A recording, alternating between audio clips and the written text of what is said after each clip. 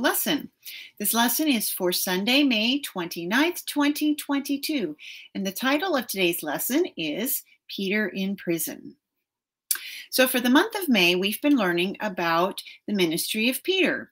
So we started talking about Peter in time right after Jesus went up into heaven.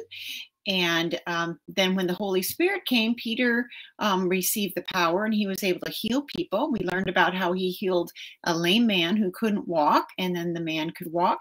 And then he even brought a woman named Tabitha back to life. She was dead, had gotten sick and died. And when Peter came and prayed, he was able to bring her back to life. And then last week, we talked about how Peter met a Roman soldier named Cornelius. And both Cornelius and Peter had visions. Cornelius's vision told him to send soldiers to get Peter. And when Peter had a vision of different kind of animals that were considered unclean to the Jewish people, but the voice of God told him that he was not to call anything unclean that God had made clean. And what God was talking about was people who were not Jewish people were also to be considered part of God's family. So our Bible verse for the month of May has to do with Peter. And this is from the book of Matthew, chapter 16, verse 18. And it says, "I tell you that you are Peter, and I'll build my church on this rock." And that's Jesus speaking there.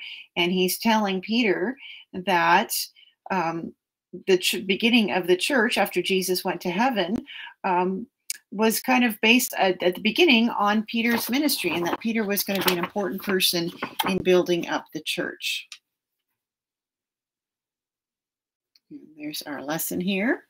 So as always, I'm using the Deep Blue Kids One Room Sunday School curriculum published by Abingdon Press, and that's where I'm getting the material for my weekly lesson, as well as for the downloads that you get in my weekly email. So I just mentioned how Peter had healed a few people, and then he was starting to spread the gospel outside of Jerusalem. He had gone to Joppa, which is where he healed Tabitha, and he also met Cornelius, and this is a city that's farther away from Jerusalem along the coastline of Israel. And so over time, the church has been spreading. Peter and the other disciples have been telling all about Jesus, and they've been healing people. And eventually, the Jewish leaders had enough of that. And so that has to do with our story today, and it's called Peter in Prison. Today, I'm going to be reading it from the download that you'll be getting in this week's email.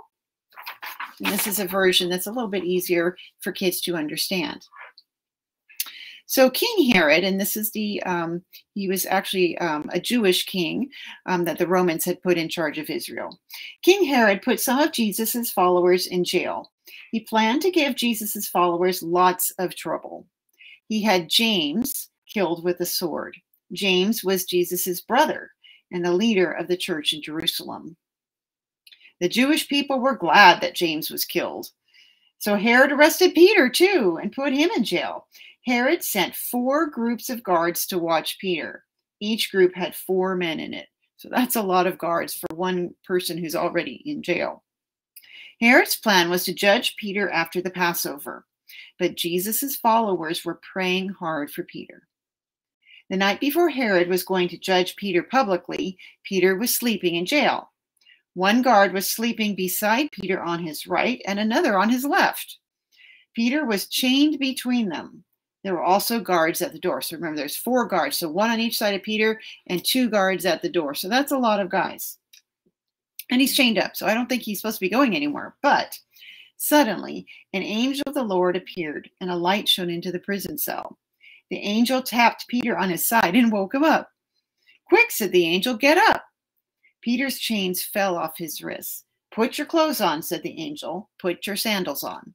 So Peter did what he was told. "Put on your coat and follow me," said the angel. Peter followed the angel out of prison. But Peter thought he was dreaming. He didn't know it was really happening. They walked past the first guard. They passed the second guard. When they came to an iron gate that led to the city, it opened by itself. They walked through the gate and down one street. Then the angel left. Then Peter knew that he wasn't dreaming. "The Lord sent his angel," said Peter. "He saved me." Peter went to the house where many believers had gathered and were praying. Peter knocked on the outward gate. A servant girl named Rhoda came to the gate. She recognized Peter's voice. She was so happy she forgot to open the gate. She just leaves Peter outside. Rhoda ran back inside to the others and announced, "Peter is at the gate." "You're crazy," they said. But Rhoda promised. "Maybe it's an angel," they said. Meanwhile, Peter kept knocking at the gate. He's still outside knocking on the door. At last they opened the door and saw that it really was Peter. They were very astonished. Peter held his hand up to quiet them. Then he told them how the angel from the Lord had led him out of prison. So this is really an amazing story, another miracle. So there were lots of miracles. Peter had the ability to heal people and raise people from the dead.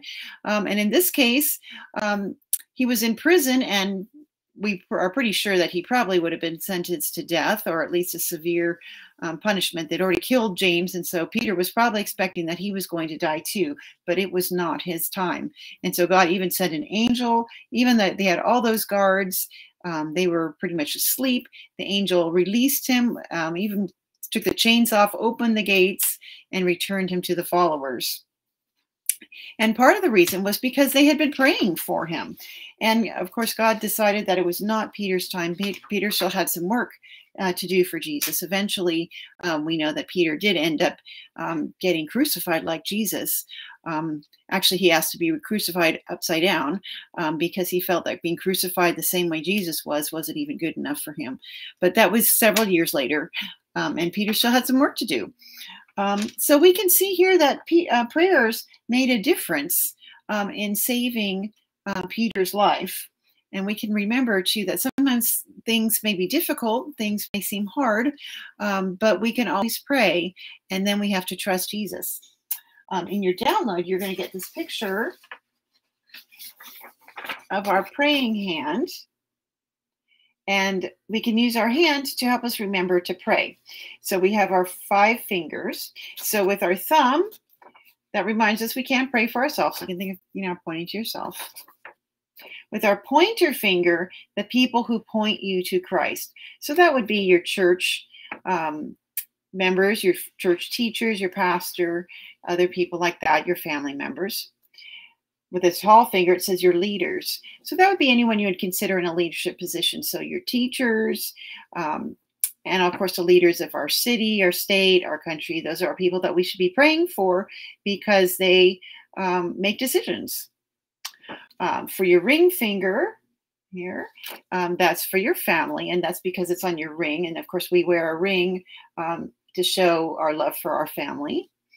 And then for our pinky finger, our small finger there, the people who are sick or weak. And so because this is not a strong finger, it's to remind us to pray for people who are sick. So we can always pray for ourselves. God says that we can, things that we need, people that point us to Christ as our church leaders, our other leaders, our family, and then for the sick. So that's a way to help us remember people that we can be praying for. And we can remember that God took care of Peter while he was in prison, and he takes care for us as well. We have to remember God is always good. And so even when he brings tough things into our life, like Peter was in prison, or there may be other things in your life that you may find that are tough, we can remember that God is always good and that he will care for us. It may not always be the way we think he will, but we have to always remember whatever happens, that God always has a plan and a good purpose in mind. Now, we have several things in our lesson today. Also in your downloads, you'll get this page, which is a vanishing reflection. And so you can take a piece of foil, and when it is flat, just out of the box, when you look at it, you can kind of see a reflection. Kind of. And then when you crumple it up and open it up, it's harder to see our reflection.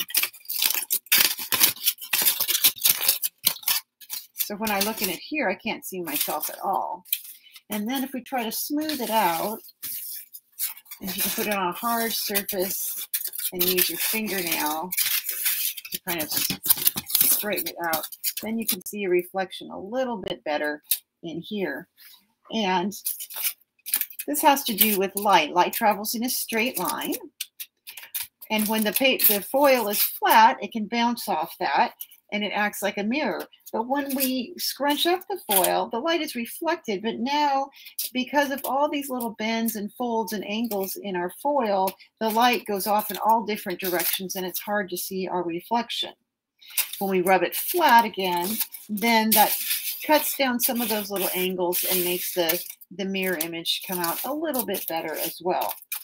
Now, the point of this, our reflection can kind of vanish, just like Peter vanished as well. And this is not really a miracle, like the miracle for Peter, but it's something that's kind of an interesting thing to do. Another thing we can do, you'll get in your download page here.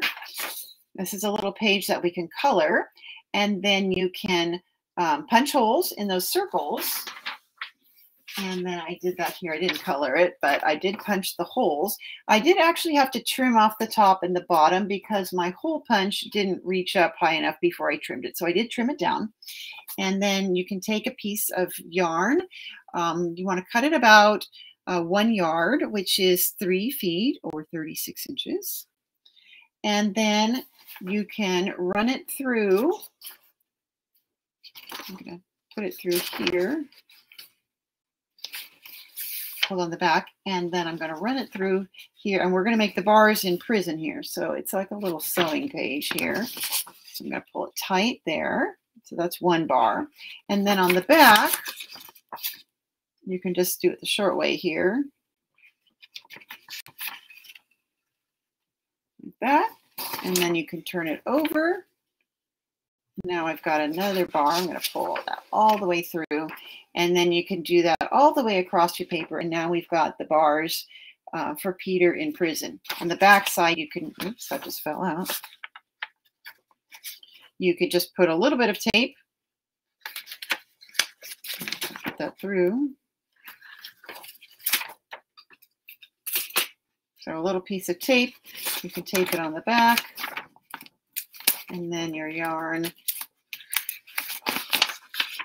Taping it there, then your yarn won't go through, and then you can continue it all the way across. So that's a way to remind us of Peter in prison. And the last thing we got, this week we have a lot of crafts. Some weeks there aren't any, and this week we've got a bunch. We've got a little wheel here for Peter's journey. So this has some little pictures on it from the 4 stories we learned from Peter. So we've got this week's story where the angel, see if I can point to the right one here, where the angel released him from prison. Last week, we have Peter with the vision about the unclean animals. We've got Peter healing Tabitha here and then healing the blind man. So you can color these, and remember, color first before you cut. That makes it much easier. And then once you have your 2 pages, you're going to put the Peter's journey on top of the other one, and then you just put a brad through the middle. And then when you twist it, you can see, turn it the right way here, to do it backwards, this way. You can see the 4 scenes from Peter's story in the book of Acts. So then we've got, I'm always turning that the wrong way. There we go. There's Peter and the lame man, and so on. So this is a way we can remember the stories for Peter. And I didn't color the whole thing, but you can color that as well, and that'll help you remember the story of Peter. All right, well, let's pray. Dear God, remind us to pray every day. Help us to remember to pray faithfully for other people. Father, I just thank you for the life of Peter, and I thank you for all the lessons that we can learn from him about how you can take care of us and how prayers really can help people when they are in need. I ask your blessing on each of these children and families watching this video today. In your name I pray, amen. So thank you so much for watching my video. Remember, you can always email me at kids@mvucc.org if you would like to get on my weekly email list, or if you have a question or prayer request, please shoot that to me.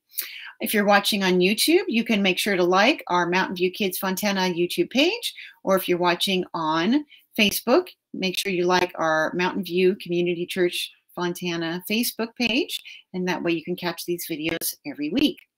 So have a blessed week. Bye-bye.